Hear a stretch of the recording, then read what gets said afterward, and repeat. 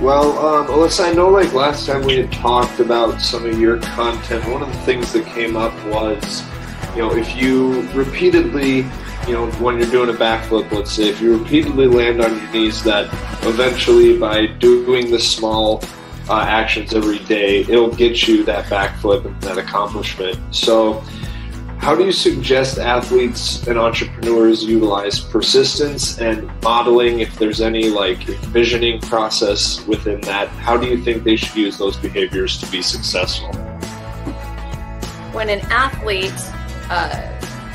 goes to try the big skill that they've been training for, let's say for months or sometimes even years, and they fall over and over and over again, the best coaches in the industry don't let them keep on, repeating that over and over and over. They actually pull back a little bit and go to basics and re-emphasize the basics. So why are they landing short? So you have to kind of dial in as a coach and say, okay, well, their entry, in is not correct, or the power isn't enough. And so once you examine, where the flaw is or the weakness that's keeping them from landing on their feet, then you spend time in those basics. And so psychologically, it can be very difficult for most athletes to actually accept the fact that they have to go back to basics, because they really look at it as a negative, kind of like, what's wrong with me? I wish I could have done this. I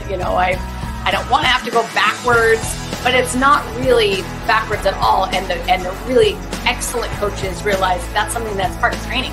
It's just a part of the training of athletes, is that you do have that cyclical phase. And sometimes, when you think you're ready and the athlete goes and does the skill and you realize that they're missing something that's very significant, you have to go back to basics for a longer period of time, which psychologically, like I said, can be kind of frustrating for the athlete. But a great coach, has a good enough relationship with their athletes that they can speak and communicate about it, and then the athlete will hopefully, not be so frustrated. As an entrepreneur, David and I have had many moments like that where we call them failing forwards.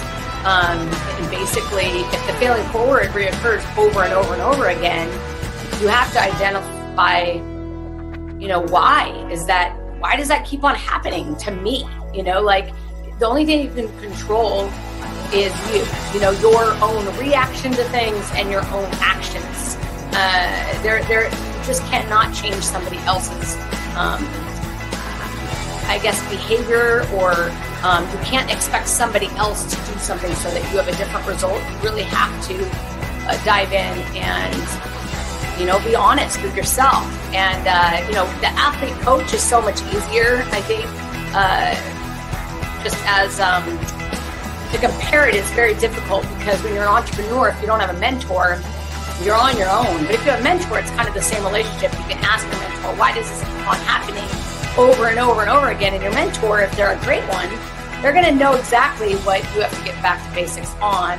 And so that's it in a nutshell, is, Cool. Getting back to those basics.